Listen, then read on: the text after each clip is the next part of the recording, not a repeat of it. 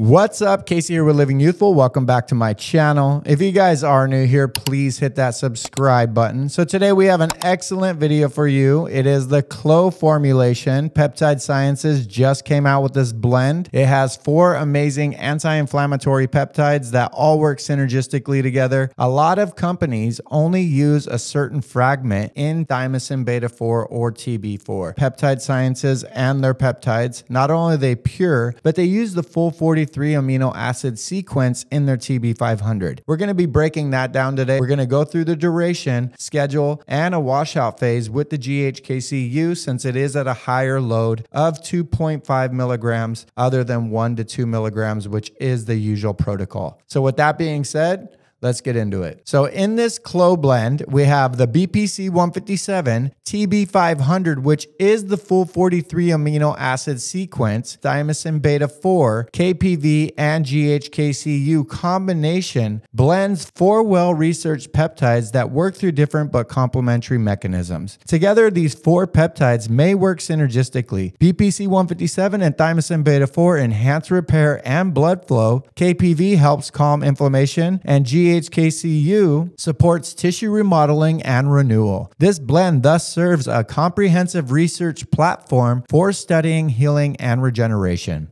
All right, so let's break down the KLOW blend. Peptide Sciences has introduced a new formulation featuring the KLOW blend, which contains 50 milligrams of GHK-Cu, 10 milligrams of BPC-157, 10 milligrams of TB-500, the full 43 amino acid sequence, and 10 milligrams of KPV. So right here, research overview. Based on current scientific studies, the recommended daily amount for GHK-Cu ranges from 1 to 2.5 milligrams. This vial is specifically designed to provide 2.5 milligrams of GHK-Cu with each administration. At this amount, a 50 milligram vial will last for 20 days. I started researching GHK-Cu about 3 years ago. 2 milligrams was the highest recommended amount. So now they've bumped it up to 2.5 milligrams in this because we're seeing excellent benefits. So for each 2.5 milligrams of GHK-Cu is combined with 500 micrograms of BPC-157, 500 micrograms of TB-500, and 500 micrograms of KPV. Why this matters? This matters because 500 micrograms of BPC-157, TB-500, and KPV are considered conservative approaches to anti-aging treatment. This formulation allows for 20 complete daily uses per vial. All right, so let's jump into duration. Clinical and anecdotal evidence suggests that GHK-Cu is typically researched for periods of 1 to 3 months. Likewise, BPC-157, TB-500, and KPV can also be researched daily for 1 to 3 months. This flexibility makes the protocol well aligned for long-term research focused on regeneration and anti-aging. Schedule. For the higher GHK-Cu load of 2.5 milligrams, follow a 5 days on, 2 days off schedule. This approach benefits receptor sensitivity and helps maintain long-term efficacy.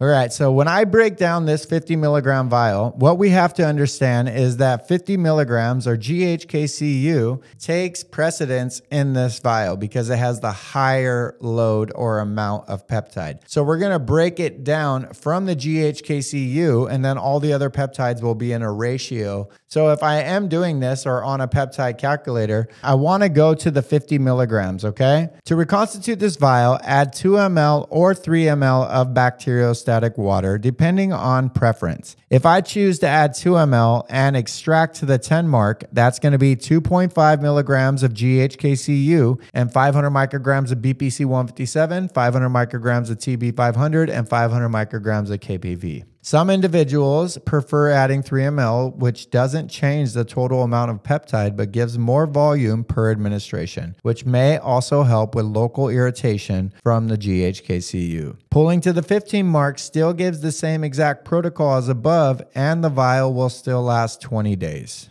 So mainly because of the GHK-Cu and the burning sensation, 3 ml might be better. It is also very important to make sure we're taking zinc, as zinc and copper work synergistically. So let's get into the very last part of this and we'll be good to go. TB-500 is referred to as a shorter fragment of TB4, particularly focusing on specific active segment like LKK-TETQ. It's a very short sequence that TB-500 is. TB4 fragment 17 through 23 promotes wound healing, hair growth, and angiogenesis. Structure thymosin beta-4 is naturally occurring peptide consisting of 43 amino acids. Its amino acid sequence which is very long. A lot of companies don't use the full 43 amino acid sequence. So next time you're doing your research or you're buying peptides, make sure they have the full sequence. Key benefits: full length TB4, systemic and localized applications for general tissue repair and broad biological effects. TB4 fragment 1 through 15, ideal for cellular protection and anti-aging interventions. TB4 fragment 1 through 4, suitable for treating inflammation and reducing fibrosis in diseases. TB4 fragment 17 through 23, effective in dermatology, promoting hair regrowth and aiding post-surgical wound healing. In summary, while the full 43 length TB4 is extensively studied for its wide range biological benefits, the individual fragments provide specific advantages tailored to different conditions. From my research.